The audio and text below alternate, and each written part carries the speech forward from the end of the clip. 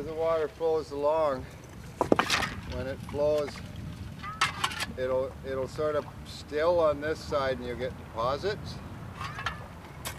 And then as it spills over here, we're building a face for it to spill across, so it won't erode away quite so easily.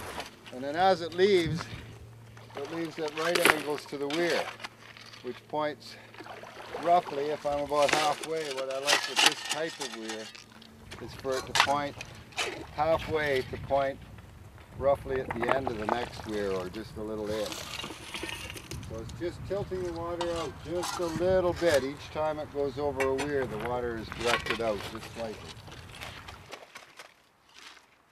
Yeah, remember to leave room.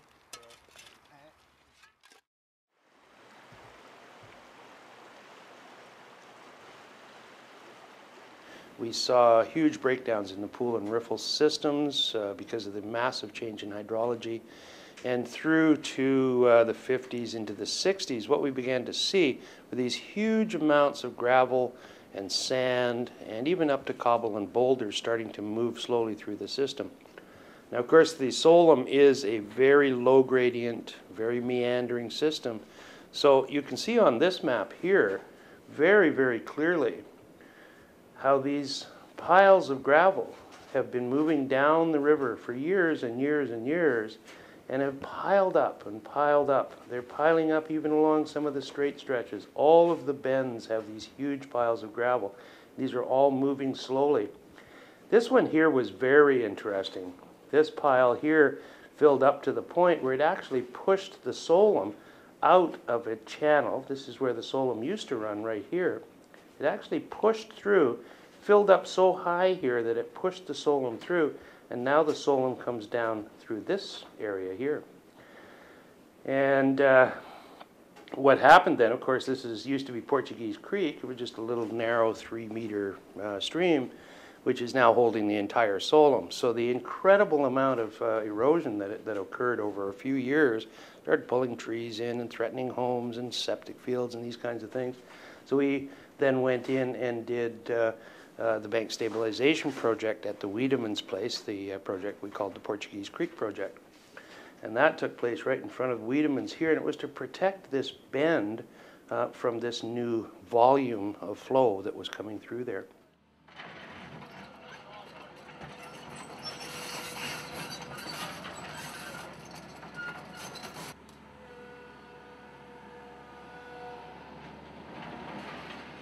Project like this, when we sit down and we look at budgeting for it, we look at the excavator time, the amount of rock, we look at the design that we're working from, and we make all of the estimations to move forward.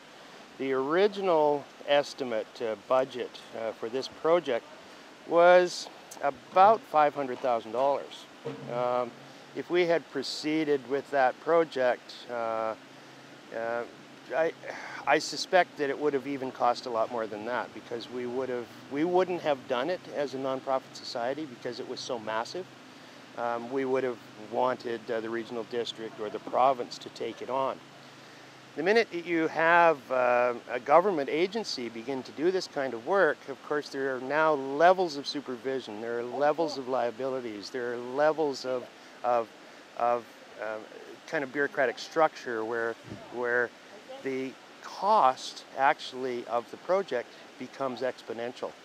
That's the beauty of a nonprofit society doing this kind of work, because we get discounts from our suppliers, we get donations from landowners, we get this incredible volunteer support, so we really carve a huge amount of dollars right off the top. And of course the only people who are paid on a project like this, I'm paid a small amount, but our hydrologist is paid, our excavator operator is paid, and the company that supplies the materials. There are not these other levels of bureaucratic personnel that have to be paid on a project like this. And we tend to move things along and work with the land, work with the materials. We read the budget day by day, see how we're doing, scale back if we have to. We're very nimble that way because we're a small organization. Again, when agencies are involved, often Plan A is Plan A, it's stuck to it. And often, as we all know, government projects tend to go well over what they were budgeted for. So say we started with a $500,000 budget, that could have gone to $1 million to do that project. We did this project for $55,000.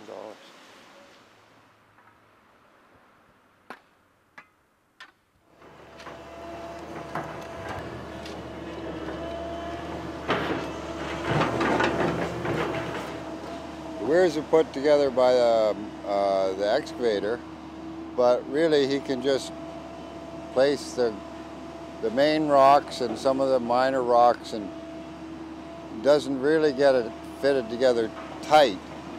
So what Dave's doing down there is he's filling all of the holes and providing an apron for scour on the downside so that when it spills over it doesn't scour down and destabilize the big rocks that form the crest of the weir.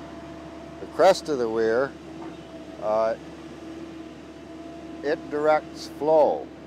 As water comes into the weir, it leaves the weir at a right angle. You'll notice the weirs are angled a little bit upstream on their outside end. So as well as providing a roughness element along this side of the bank, which tends to move the flow out,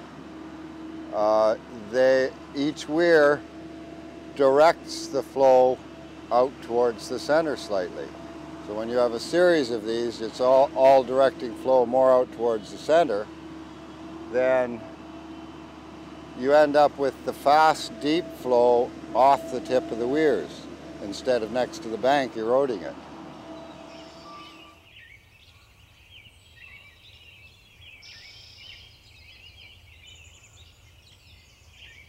Yeah, we're standing here in what used to be just a little old Portuguese creek, and is now the full Tsolum River.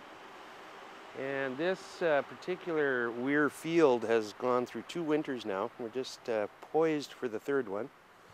And this thing has performed very, very well. And we've actually turned active erosion into active deposition.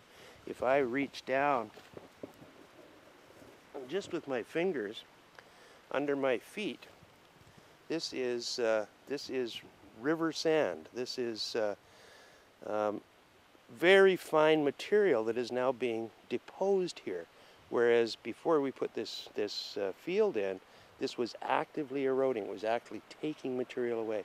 Now it's actively leaving material, which is exactly what we intended to do, and it's working perfectly. In behind each weir, we get good deposition. We actually there's actually fish swimming around on the toes of these weirs. We've actually created little pockets of habitat behind each of these weirs. And that's why you see the wood in there. The wood is part of the habitat features, encouraging fish to rear here and spend that year that the coho and trout need to spend in the fresh water.